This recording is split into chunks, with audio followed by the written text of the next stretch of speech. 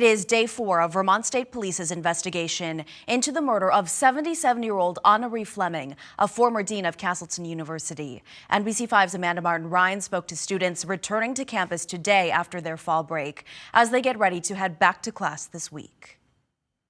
Crime scene tape is still blocking off this entrance to the rail trail, and as you can see, it's just yards away from a campus entrance. Level of concern varies among the students I spoke to, but all of them say they won't be going back on the rail trail for the rest of the semester. Well, I know I'm not going to be walking that way anytime soon. State police continuing to circle VSU's Castleton campus as a suspect in Thursday's homicide is still at large and unknown to investigators. Sisters Samara and Diamanta Rideout, sophomore and senior, say their return from fall break doesn't feel like much of a return. It's definitely a lot quieter. Usually all my friends will be coming back at this time, but a lot of them have chosen to stay home for an extra day, especially with the cancellation.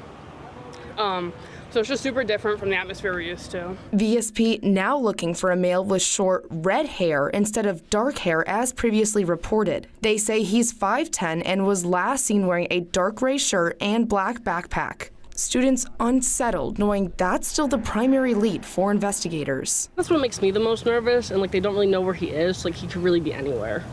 And he could change his looks too. I know my parents have talked to me about that. They're like, just be aware. It doesn't really help because, that's almost everybody you come across.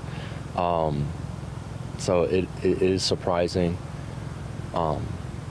And it's really upsetting, too. Junior football player Josh Peters is nervous to see how the ongoing manhunt could impact his practices and upcoming game. However long it takes them to catch him, if he's still on the loose come Saturday, I don't know what's to happen. One student who didn't want to be on camera says he walked and biked the trail often, but now he'll never go back on it.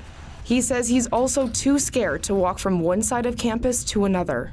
The Rideout's parents giving important reminders before bringing their daughters back to Castleton. They're really big on stick together. They never want us walking alone regardless. So now they're really make sure you're with somebody all the time. Never be too careful. Classes resume Tuesday and VSP is still calling the suspect armed and dangerous. They're continuing to urge members of the public and businesses to check their security footage from October 5th.